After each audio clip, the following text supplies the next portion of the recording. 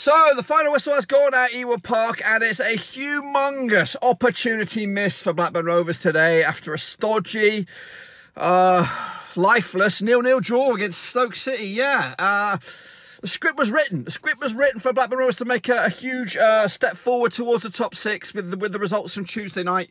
All we needed to do was have a simple, plain old sailing 1-0 win. That's all we needed, but we couldn't muster it.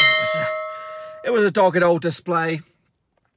Stoke City are like that. You know what? At home they could be very dangerous, and away they could drag their heels like no man's business and really slow a game down, make it all sluggish and all that. And that's what they did today. They made it hard work for Rovers to try and get any real decent efforts, packing the midfield with quite a stellar championship level midfield. In fact, on paper they've got probably one of the better squads in the championship, but it's just not worked for them all season. So yeah, massive opportunity missed. But today in the championship, what was it? Only three games with goals. I think 4 goals in total across the board today. I think Leeds got a couple, maybe. I don't know. I think maybe Wigan. I don't know. I didn't really look at it. I'm literally straight half time, straight full time, straight on the old video. To let you know my thoughts. But yeah, big massive opportunity missed. We did see the return of Joe Rothwell, and he was a bit of bag of beans, a bit of energy which we need, but we just didn't get the opportunities. There was a couple chances. I think Armstrong did put the ball in the back of the net. Or was it Rothwell? I was actually in a meeting the first 10 minutes, so I've missed the first chunk of this of the match. But yeah, no goals to get excited about at all to push us forward. But what does that do now to us? It's Swansea on Saturday. We are now, I think we're still 4 points off of playoffs. It's not doom and gloom.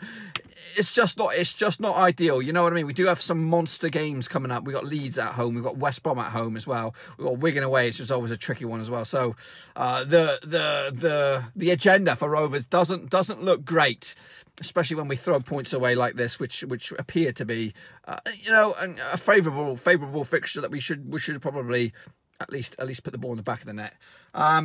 Yeah, so massive opportunity missed. 0-0. The only perks you could say is a clean sheet, but realistically we should be tucking away 3 points against Stoke at home. I'm no disrespect to Stoke. I actually tipped them at the start of the season to be up there with the squad that they have. And the way they ended last season, I thought they would be up there in the top 6 for sure. So yeah, the grand scheme of things, this isn't a terrible result.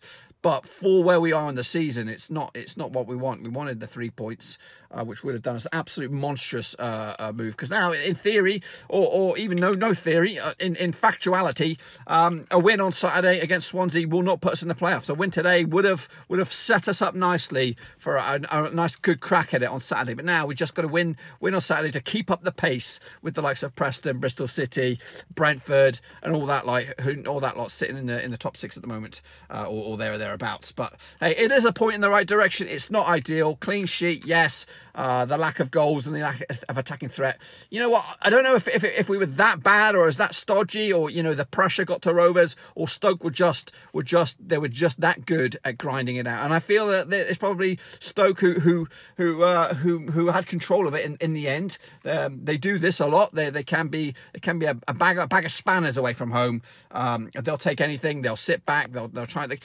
With the likes of Ince and Powell in the team, you'd expect a bit more creativity and a bit more zing going forward. And they did trouble us a little bit, but you know what? It's a massive slipped opportunity for us, and yeah, we're gonna have to dig deep again and go again on Saturday at Ewood Park as well. This time Saturday afternoon. Hopefully we'll get a bit more better joy this time, and hopefully manage to snatch the 3 points. But yeah, a big step backwards for us.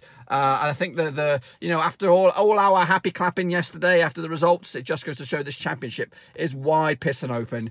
You can't write anybody out. Look at Barnsley digging in, getting results. Luton as well, getting results as well. You just can't write anybody out of this result. I think Wigan as well. Wigan today will put a bit more pressure on Stoke as they look forward to their weekend match, which I don't know who that is. But anyway, a little bit later on, I'll try and gloss over the cracks on this one and try and get some feedback from the fans, from the gaffer, look at the match stats and all that kind of good stuff. It might be a little bit late. I'm at work today, so we're going to have to roll with it. But until then, make sure you bang the thumbs up, bang the subscribe. I'm going to be doing my championship videos as well tomorrow, the old predictions for the Saturday games, the weekend games. So Got a lot to do, folks, and I've got to get back to work. Until then, I'm out. Bang the loving, subscribe, thumbs up. I'll see ya next time.